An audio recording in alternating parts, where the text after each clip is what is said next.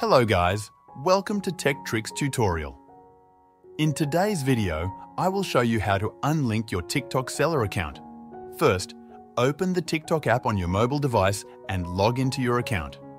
Once you're logged in, head over to your profile by clicking on the profile icon at the bottom right of the screen. Next, tap on the 3-bar icon located at the top right corner of the screen. This will open up a menu. From this menu, click on Settings and Privacy. After that, scroll down and look for the Security option. Tap on it. In the Security section, you will see an option called Manage App Permissions. Click on that. Once you're inside Manage App Permissions, you should see the TikTok Shop option listed there. Go ahead and tap on it. You will then be given the choice to remove access. To unlink your TikTok seller account, simply click on Remove Access and confirm by selecting Remove, and that's it. You've successfully unlinked your TikTok seller account. Thanks for watching this tutorial.